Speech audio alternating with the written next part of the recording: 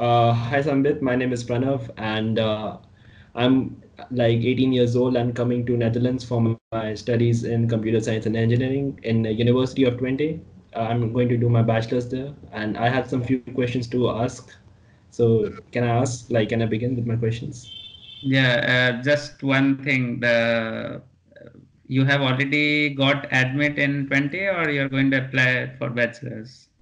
I got like final admission from University of Twente for bachelor's in computer science and engineering, and I got a final admission from TU Eindhoven for electrical engineering. But I am going for computer science and engineering at Ah, University of okay. Twente, Hmm. and I just wanted to ask some few questions Yes. about computer science and engineering in general in Netherlands. Okay. And like my first question is like it might be you may have seen that question a lot of times, but like how are the job opportunities in Netherlands for computer science engineering grad students who have done their bachelor's and masters from Netherlands? Like, Yeah, I mean, for bachelor's, I mean, if you do a bachelor's here, obviously you have a lot of options. Like, I mean, some Dutch companies, like some startups, generally mostly prefer people with even with zero experience and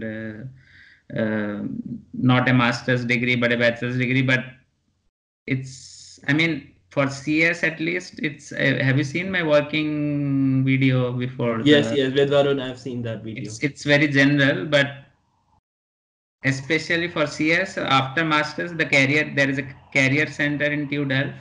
So every Okay. university has a career center, but I'm just talking of Delft because I did my masters in Delft. Mhm.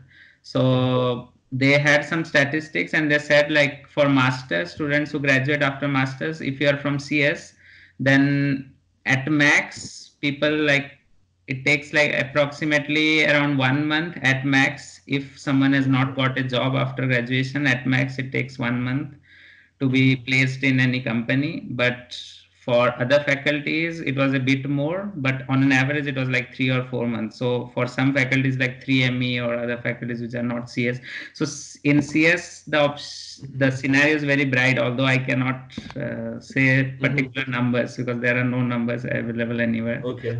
But I understand. I mean, you will find a lot of companies, so there are a lot of options. Like in campus also you might find some, Mhm. like in Delft there was something like Feedback Fruits. It was like a startup company, and now they have grown a lot. So I mean, nowadays I have seen in Leiden, because one of my professor, he has now become the director of Leiden University in Oh, that's Center of good. Education and Learning. Mhm. So in Leiden also they have, I mean, in most Dutch universities they have some kind of like a startup incubator. So in through that program they, like, also teach you in entrepreneurship and also give rise to these kind of startups from where they hire the people on campus. Like, Oh, that's I mean, really you good can to find know. job. They don't hire actually like in Uh-huh. India. They don't come to the campus, but Yeah, you yeah, can yeah. find your. Okay.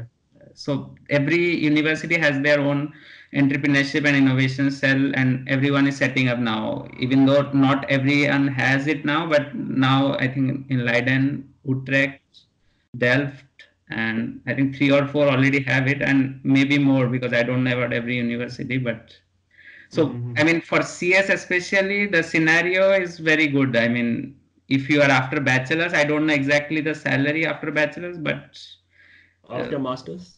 after masters, the average Mm-hmm. salary, if you are in CS, then it's like, I mean, after tax on hand, you Mm-hmm. will get approximately something like 2.2 to 2.7 or 8 K per month in Oh, euros. that's good. That's good Uh, for a starting salary. And yes. my next question was,